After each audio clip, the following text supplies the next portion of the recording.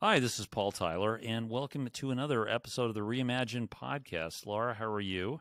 I'm doing well today, Paul. It's great to be here as always, and I'm excited for the conversation we have ahead of us. I am as well. So we'll come up with a title later. I've already got a couple percolating in my head, but we're going to talk about innovation. What is it? Where did it come from? Why? What makes us tick? As well as I think I have a sense, a number of other topics about where the future may take us. Laura, do you want to introduce our guest? Sure. So today we're speaking with Byron Reese, a longtime serial entrepreneur who somehow finds time to write books about artificial intelligence in the future. So with that, Byron, welcome to the show. Thanks for being with us today. And let's dive in. For the benefit of our listeners, please tell us a bit about yourself. Well, I think you covered the highlights. I live in Austin, Texas. My wife and I homeschooled 4 kids from all the way through K through 12. And that's why I started writing books very early in the morning, because it was the only time when there was nobody up. So I write books before I go to work, and then I work a day job. Excellent. And I have a company that I'm struggling with, as always. So it's, well, listen, we have a number of different paths to go down, but let's start with your most recent book, which it was I thoroughly enjoyed reading. It's entitled "Stories, Dice, and Rocks That Think." I looked at this, wow, this is going to be very interesting, and it was. I'd almost describe it. I don't know, Byron. Maybe subtitle it the Anthropology of Innovation. So that's good. Yeah, you like that? Very good. Yeah, I do. You should get a nickel every time somebody says it. Yeah. So, what caught me, and I'll for our listeners' benefit, my Amazon review would be, I think it's just a great walkthrough in terms of the history, which, and it obviously this changes every time we get new DNA analysis reshapes the history of our past. But what in our past makes us different than other creatures? What's driving us to innovate? What is innovation? What are the collection of attributes of our humanness that leads us to create and do different things? And I think, Byron, you focused on society. My head obviously is driven to kind of led into corporations and organizations about this, but tell us, maybe you could just give us sort of the walkthrough. I mean, you start with talking about rocks. And Laura and I were talking about the famous scene from 2001: A Space Odyssey. You throw the bone up and it turns into a hammer. For those of you who've not actually watched the show, but and we were thinking almost in our business, it's you toss we could do a little TikTok here with tossing paper forms into the air, and they come back to us as iPhones that interpret and see and already have figured out our risk profile. But tell us about a book, and maybe how do you describe the book, and what inspired you to write this? Well, curiosity inspired me to write it. I really just started with the question of why is our outcome as a species so different than other creatures? And I think if you want to think about innovation, the place to start the story is with a creature that does not innovate. And there was a creature named Homo erectus, who is said to be our ancestor. And Homo erectus lived 1.6 million years, a long run, and was very successful. And but erectus only had one tool, and they lived so long, and you can find these tools scattered all over Asia, Africa, and Europe, that you can actually buy one of them, a tool that was used 1 million years ago for like $100 on eBay. And what's notable about it is that in that 1.6 million years, you can think of that as 80,000 generations, the tool never changed. You can't tell two that were made 1 million years apart,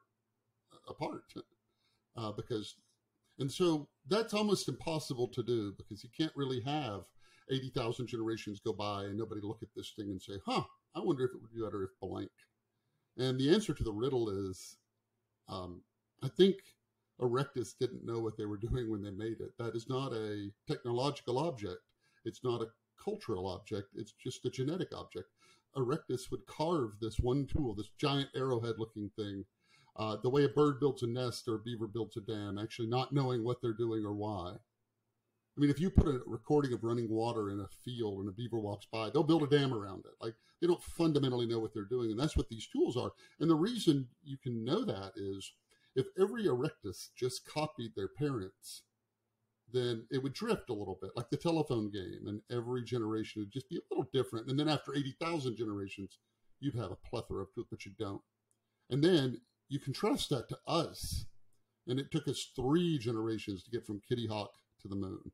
It took us 125 generations to get from the first writing to William Shakespeare. It took us 250 generations to get from our first use of precious metals to our world financial thing. So we are something very different. And the cool thing about it is our ability to innovate, to do all of that, appears to have come to us in an instant. And it appears to have come with a lot of other features. Now, the with an instant part, we think is true because the archaeological record, what it shows is nothing, nothing, nothing, nothing, nothing, and then we appear. So you take something like cave art, where you would assume, like way back, it was like stick figures on the cave wall, and then maybe they added a triangle for a dress after 1,000 years, and then whatever, they went all along. And then eventually it got better and better and better. But that's not what we see. What we see is nothing. And then we see the caves at Chauvet, which are beautiful pieces of art, like things you would be proud to have hanging on your wall. And this is a highly technical thing because they clearly had to build scaffolding because they're way up high, and they prepared the surface. They used animal fat to make it adhere. They used talc to extend it. They insisted on getting a black but they didn't want charcoal because it's just dark gray. They wanted black, and the closest source for mineral they could turn into black pigment is 140 miles away. And then once you get it, you have to heat it to 1,600 degrees to do it. So all of a sudden, you have to have this image of Erectus who does nothing but makes this one tool that they instinctually know how to make. And then all of a sudden, we appear. And in that same instant that cave art appears, you find the first musical instruments. You find the first representations of creatures like animals or people. And so what you see, I think, is a story of we came along and we were bitten by this radioactive spider or something, and we were endowed with all of these abilities. And I think the key one, and I'm wrapping up here, the key one I think is language. And the important thing about language is not how we use it to communicate. That came later. If you think about it, spoken language is a kludge. You don't have any body parts for it. You have to repurpose other body parts to be able to speak because, your tongue's for eat food and your lungs are for breathing and all of that. The main purpose of language is for thought. It's the way we organize our thoughts. And that's more than speculation because there's a really, really great quote in the book from Helen Keller who talks about what her life was like before her teacher came, and she says she didn't even know she was a thing different than the universe, and she didn't know that there was time, and she didn't know what she was or how she fit in or anything. And then she got language, and she said it was in that moment I became conscious. So now, to wrap that up, is you have to imagine millions of years where this creature just made this stone, and then somehow something happened to us, and kapow, the world was opened, and we were given all of these abilities to be able to innovate and to create and do all the rest. And the important thing about human innovation is that it accumulates. Because you're not born into a blank slate. You're born into a world. And that's why I think you have so many concurrent inventions, right? Because everything's moving forward. Our whole our knowledge gains and compounds and grows and grows and grows. And then all of a sudden you can do these things. And we do a lot of them. So I think we learn to innovate in kind of that moment. And then all of a sudden we're building scaffolding and hiking 140 miles to get hausemite to make black pigment and all. I mean, like, now we can't not innovate. You can't not look at something and say, that would be better if. So I think that's how we became, Homo innovatus or whatever, the innovating person.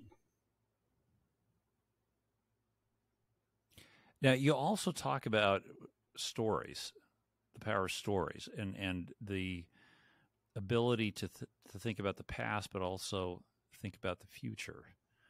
And I think, so tell us a little bit more about why are stories so important? We know it, we say it, we think it. I think marketers are all today, I think, are talking about stories all the time. I think people have maybe over-recognized, but why were stories so important to lead us to Kitty Hawk and then lead us to the moon? Right. Well, just like the main purpose of language wasn't, I don't think, to communicate, but to think, that same thing is true for stories. We didn't just invent stories to sit around a campfire and tell them to each other. We invented stories to think with. Now, when you look at human abilities versus what animals are able to do, one thing that you've got language and you've got all these other things, but one is that animals don't know that there's a future and a past. Now, there's no reason they should, because those two things don't exist. They're fictions. The only thing that's real is this moment right here.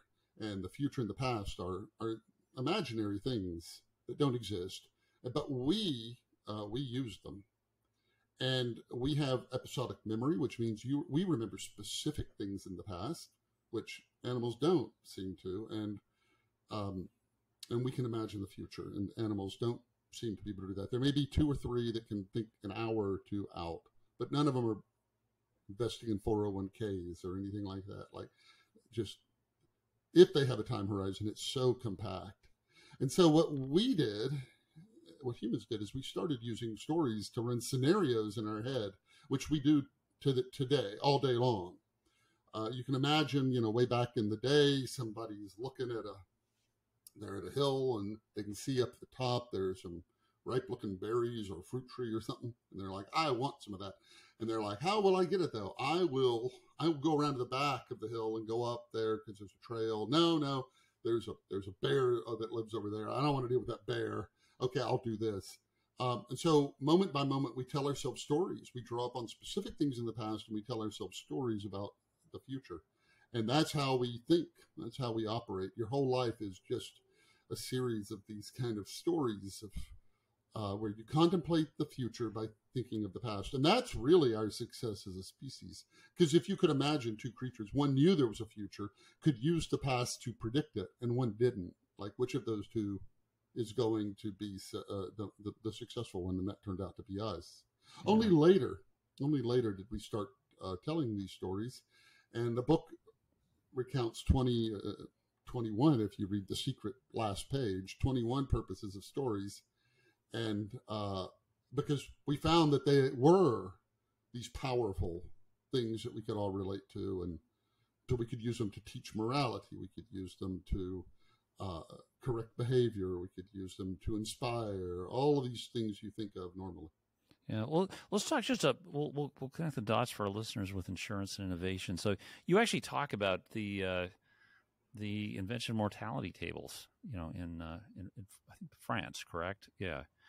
And okay, how did insurance creep into this? You've got an insurance background. I was, before we started recording, I mentioned my father sold insurance for 33 years. I grew up in a home, and I licked many an envelope with sales materials in it. And so section 2 of the book so section 1 is how we start thinking in stories. And therefore we could imagine the future, but we didn't know how to predict the future. And that's a very different thing. So section 2, which is dice, is how we studied, how we invented probability to be able to forecast the future. It's really interesting. May I use a visual aid real quickly? Absolutely. The funny thing is that if you want to predict the future, you have to know why the future happens the way it does. Like, why do things happen one way and not another? And there were a lot of theories about that in antiquity.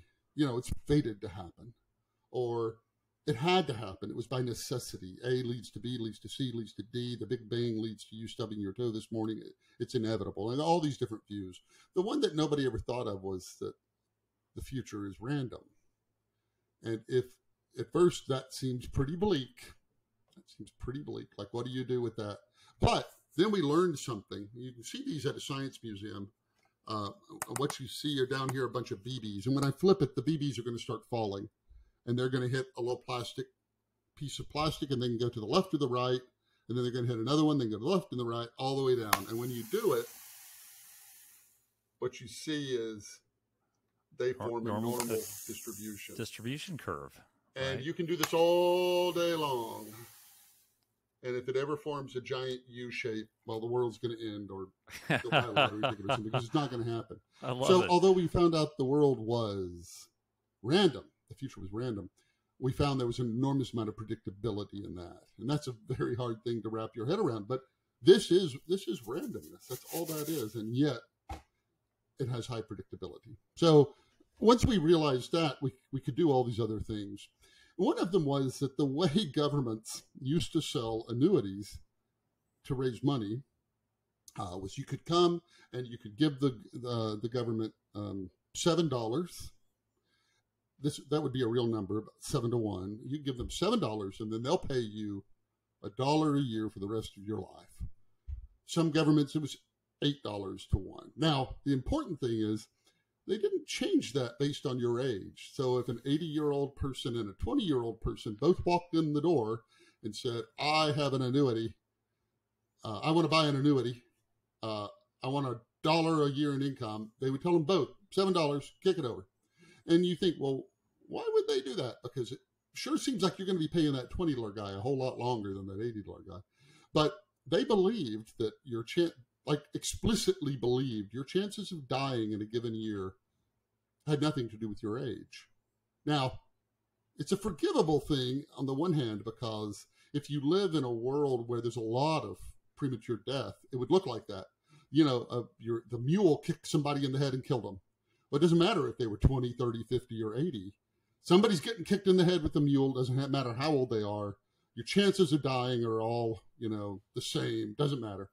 Now, that's why it's forgivable. The reason it's not forgivable is on one Sunday afternoon, you could walk around a cemetery and write down the ages of people at death. And you could say, actually, it turns out old people die more often than young people in a given year. And that's what we didn't know. And so then they started making these tables that could,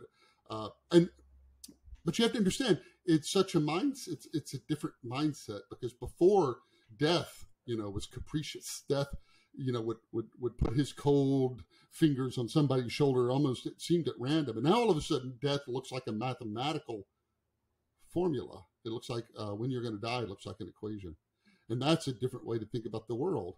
And so from there, we went and we took that. No, I'll pause there. And that's how that all got started, and how we learned how to price annuities more intelligently. I mean, there's so many paths we could go down, anywhere from, asking a question around are acorns and other nuts like the 401k for squirrels, all the way, rewinding back to something most recent you said about randomness, and predictability. So in thinking about the image that you just showed us on screen there, has the predictability within randomness changed how you've run your businesses as an entrepreneur?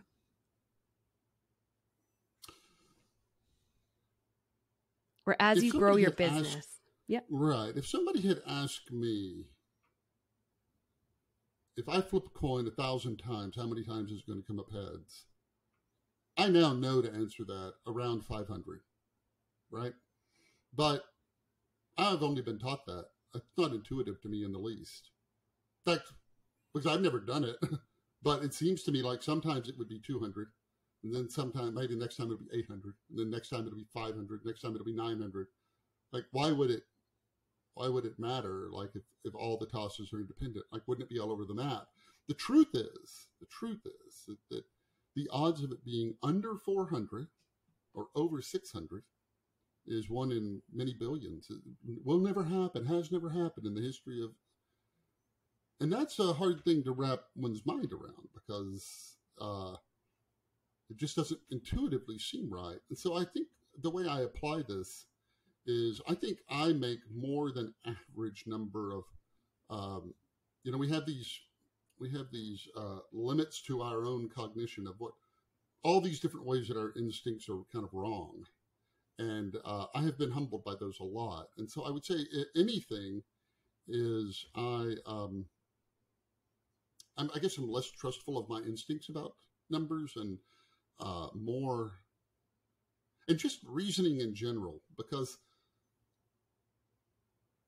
you should almost not believe everything that you think, because your thinking has inherent flaws. Like you think in the world of business, how do we decide whether to do A or B? Let's say you're a CEO and there's people who want to do A and people who want to do B. And you're in a meeting, and everybody kind of makes their case. So the A person stands up and says, "We should do A," and then the B person says, "We should B." If you're the CEO, like trying to decide between those, you're going to end up picking whoever was better at persuading you. Now that may seem like, of course, but the person who is better at persuading you is no more likely to be right than the other person. They're just better at arguing, and so you start to kind of get, and so I think there are things like that where I have, there was an old saying about the beginning of wisdom is to call things by their true name. And I always try to sync back to that. And I always try to, and then you might say, well, wait a minute, if you can't decide that way on who argues the best or who, then how do you? How do you? If your instincts are wrong, if you're going to misguess the number of times a coin turns up heads, you can't touch these. You can't trust these smooth talking arguers because they're just, 8 years of speech and debate did that to me, because it's you argue for something, then against it, then for it, then against it, for it, then against it, and you realize it doesn't matter which side you're arguing. The better debater will win. Yeah. And so you say, well, how do you, what were you saying? No. How do you then decide? And I guess that for me, I fail in business many more times than I succeed. I wish there was a cute, funny, but there isn't. Like, it's just my fact of life is that I fail much more often than I succeed. I only make up for it because I do lots of things. I do lots of things, but I don't. Good ideas and bad ideas look identical on one side of time, and then a month later, it's like that was the worst idea I've ever had. I'll give you a real example of that. So I had these websites that were getting a lot of traffic, and I needed to monetize that traffic. And I said, well, I'm just going to start a bunch of businesses and run ads on my pages. So I started 2 on the same day. One of them was singing telegrams delivered over the telephone. For $10, you could go to this website, type in your friend's phone number, pick their date, their birthday, and then listen to these little snippets. Some are funny and all that. And then the point in time, somebody would call them and sing this song. The other one, for the same $10, by the way, were letters from Santa Claus to your kid, mailed out of North Pole, Alaska. So they came with the North Pole postmark. Now, both of those were my idea. We did them both. And for the singing telegram one, nobody bought one. Nobody. None. Zero. Not. I didn't get a pity order. My mother didn't order one. Nobody did. The other one, I've now sold 900,000 of those letters. And that worked out really well. It was a good idea. Now, I couldn't have told them apart. And so there's a quote about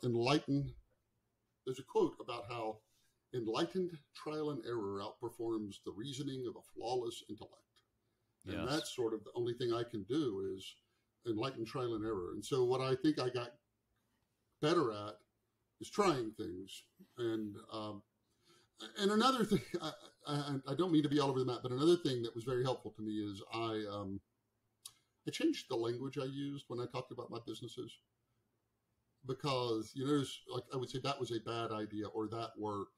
The last thing I wanted to do was make that about me, either of those, because the minute I'm like, oh, I failed or I succeeded, then you're just intermixing all of your own emotions into the decision making. But if you can't distance yourself and say, that was a terrible idea, I'd be like, you should fire the guy that had that idea. Like whoever that was me. Anyway, it's like separate yourself from it. And it works both ways, because then when you finally do have some amount of success, you know, you're not all that, you know, you're just, that was a good idea. Like that idea worked. All right, great. But neither of those change your worth, or should change your worth or your image of yourself. So all of it to say, I try to do enlightened trial and error. I try to keep my ego out of it. I try to look past all the obvious things that, and all of kind of my intuitions and all of that, which are notoriously poor. And I try to quickly find out if something's going to work or not. Enlightened trial and error. We had a great discussion with Roger Martin about experiments. You know, his word, his framing of the same issue. And you know, I think back to the model you showed us. I think a lot of venture capital portfolio management strategy works like that, right?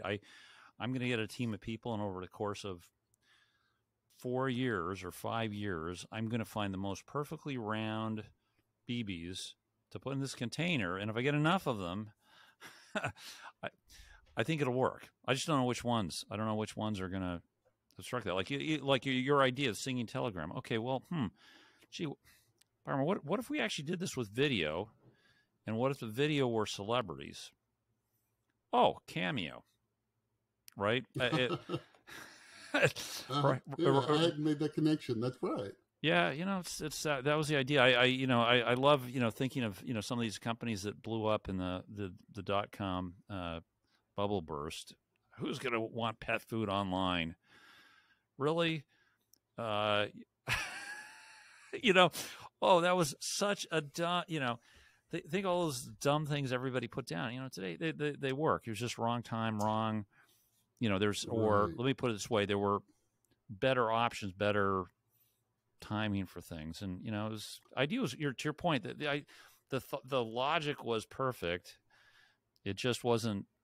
There's one element that missed. It may have been something as simple as you didn't have the cash in the bank to keep your business running. You know, if you went back in time to 30 years, to what would that be? 25 years ago. Yeah, 97. To the early days of the consumer internet. And you showed somebody a browser and you said, what is that going to do to jobs? They would have said, oh, it's going to be bad. All the travel agents are going out of business, yes, and all the stockbrokers. All the newspapers will go under. The yellow pages are going under. The shopping malls are going to start closing. And you know what? They would have been right about everything. But nobody, if you took that back in 97, nobody would have said, oh my gosh, there's going to be Uber and Airbnb and Twitter and Facebook. There's going to be Amazon and Google and all of it, all the millions of jobs. And there's a reason we didn't have ride sharing until 06 or something. There is, when a new technology comes out, you can only understand it in terms of what it replaces.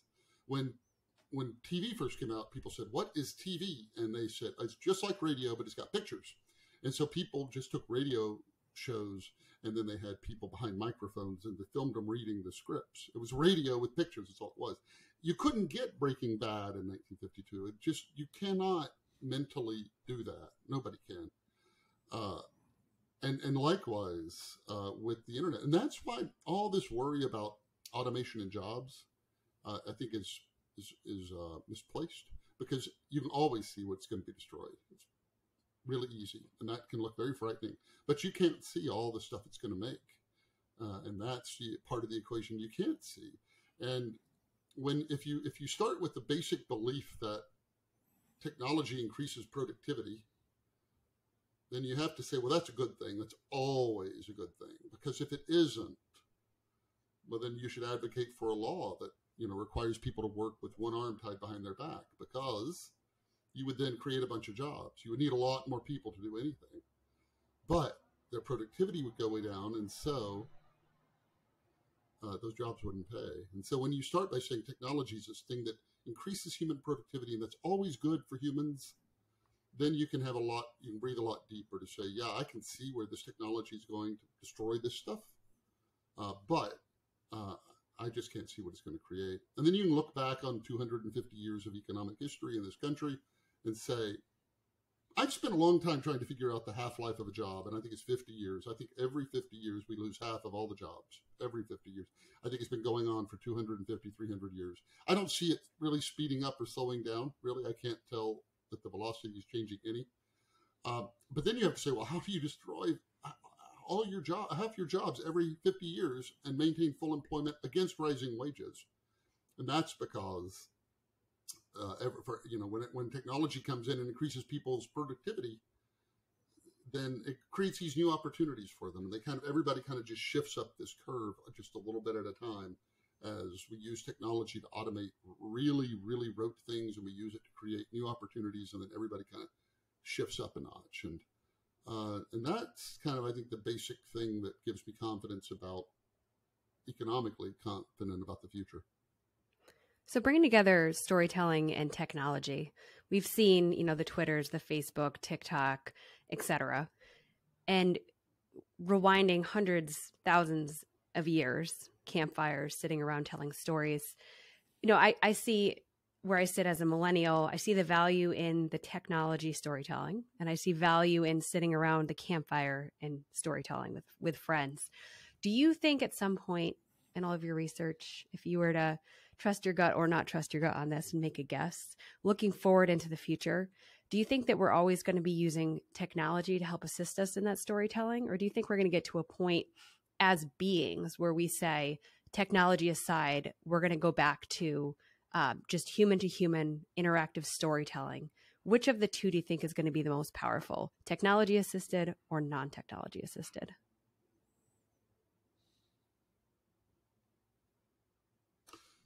It's really interesting how technology gets applied to storytelling over time. So you have to think back to when the printing presses came out, Gutenberg era. They reprinted whatever they had on hand, which basically were religious works and then works of antiquity, ancient Greece and Rome. And then they ran out of that. And then they needed to do something novel. And so they said, why don't we make something called the novel? And that's where we got that word. Like, that's the new stuff. And that's what it was. And then they started telling these stories. But when you read the, novels,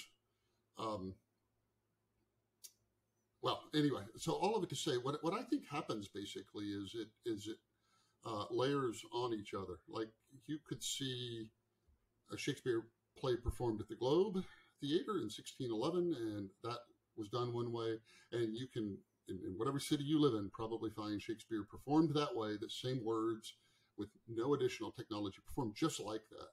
But I think what happens is we keep layering more and more layers of it over us. I read these amazing numbers about how many hours a day of media we consume, and I think they must double count, like when you're at work and you've got a video playing and whatever, because it's almost like 24 hours a day or something. It's a huge number, like that. We seem to be insatiable. We seem to we have not reached peak story yet. We have not reached the point where we're like, no, thank you. And so I think we're just going to keep layering more and more ways we still tell stories on top of it all. But you'll always be able to see a Shakespeare play. And I think back to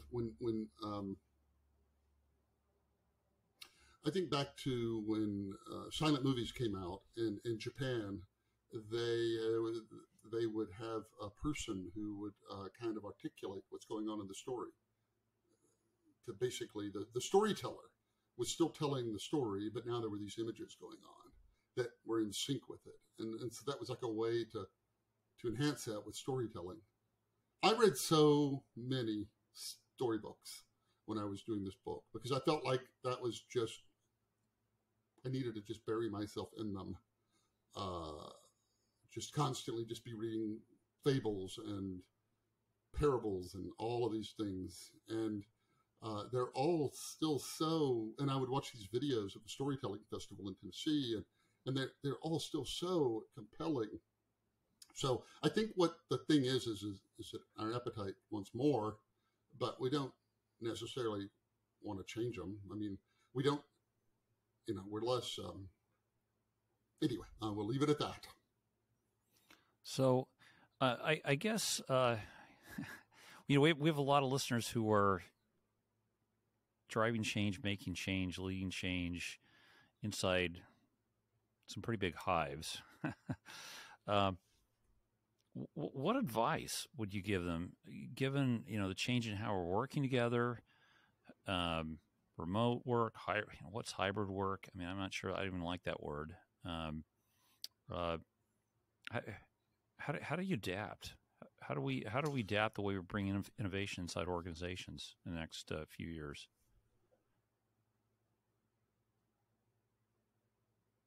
Well, if you start with the assumption that like we have all of these new technologies and all these different things we can do, and I write a lot about AI, and I tell people that if we outlawed any new developments in AI, we probably have about 30 years worth of work left to do that we know how to do. We just don't have the people and time to do it. Like there's a whole lot more we know we can do than we have been able to. And that gap is going to increase because technology is growing at this rate that the number of things you can do goes way up. And therefore the number of options that you can choose between go way up. And so I think what maybe change makers need is a way to get through that, all that noise and possibility. And I kind of think of two rules that I use. I don't know if they're particularly great, but one of them is I try to solve problems that people don't expect me to solve. For instance, I talked to this person who worked at a television manufacturer, and they have a hard time differentiating their product. It's commoditized. A 42-inch screen is like, So they would go around, they would ask people, like, what do you not like about your TV? And people say, I love my TV. My TV's great. And then they would say, do you ever lose the remote control? And they're like, I lose it all the time. And so they're putting 10 cents worth of electronics on that TV to make a button that when you press it, it makes the remote play a song. Now, the fact that when you said, what problems do you have with your TV? Nobody said, well, my TV does not find my remote for me when I lose it. Because nobody thought that was the TV's problem. And it turns out that when you can figure out ways to apply technology to solve problems people aren't even expecting you to solve, then that's powerful. That's powerful. And I'm sure your listeners can think back to some of the technologies around us. And it's like, oh my gosh, I never expected that to happen. And then the second thing I would say, so solve the problem you're not expected to solve. The other one is study data that other people ignore. So we have all these data sources,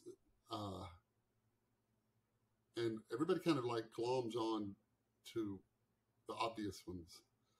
But if you remember Alan Greenspan, he used to be a chairman of the Fed, and he had two metrics he followed closely, and that was the number of pallets being manufactured in the U.S. and the number of boxes being made, because he realized that any time for the economy to heat up, you needed more boxes and more pallets. And you always ordered those before you actually saw the increase. And so he would use those as leading indicators. When you look around at all of these things that we just stumble across in life, I mean, Wellbutrin is a popular antidepressant that some people happen to say, I was able to stop smoking when I was on that. And then they studied it and they said, oh my gosh, it's good for, And now you can buy it. It's called Zyban, and it's an anti-smoking thing. Like there's tons and tons of things like that where the data has a story to tell.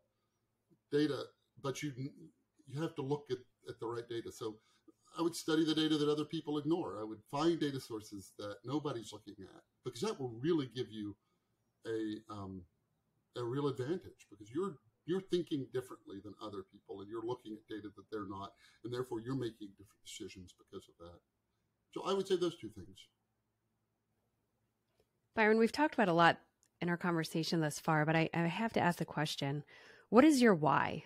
Why do you wake up every day, dive into writing the books and doing the work that you do? What drives you? When I'm writing, I go downstairs frequently and say to my wife, I'm going to finish this book because I'm in a contract, but I'm never going to write another word as long as I live. I'm just not going to do it ever again. Like, this is just too much. It's too much work. And then she just smiles. I don't know what that means. Maybe she's heard it before, and the books keep coming out. So my why for my writing is clearly, it's just irresistible. I cannot not do it. Even though to write the kind of books I write, they have to, if I were writing, and I write these other books I don't publish, and they're humor fiction. And you can pick that up after 5 years, and you can keep going, and you're telling a story. The kind of books I write, you have to be steeped in them day and night, day and night, day and night. And so nobody would put themselves through that. And then writing's no fun either for me. I don't enjoy it in the least. I love having written. I love looking back on something that I wrote and saying, I'm very proud of that. But I don't like it in the least. It's a slog. It's not fun. So I would say that it is that. And then for my entrepreneurship, I think that too is innate. I think the first company I started when I was 13 that made real money, like to a 13-year-old real money, was I would go around my neighborhood with these stencils and spray paint, and I would offer to paint people's card numbers on the curbs. And I had this whole spiel about how, man, the ambulance could never find this place, the numbers. And then they would say, okay, all right, I'll do it. $5. Well, for $8, I can get you a little state of Texas flag next to it.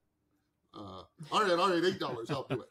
And then, and I didn't love painting them, but man, I loved the success of it. I loved when it gelled and it worked. And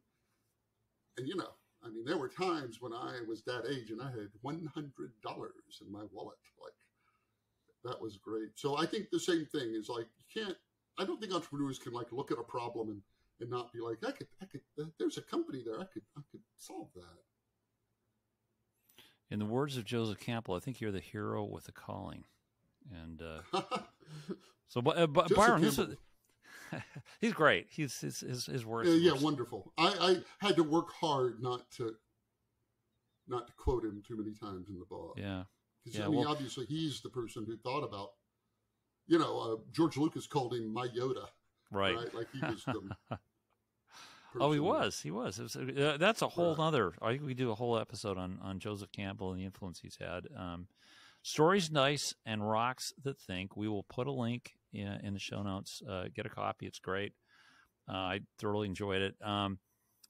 Byron, where else should people go to follow you and keep up with, man, a lot of books, a lot of adventures, a lot of companies. Maybe people want to invest in some of these companies you're doing. It's funny, before my mother passed away, her wish was that I got a steady job, because she felt like I couldn't hold a job. Because every time she said, what are you doing? It changed. And I think to her, that was like,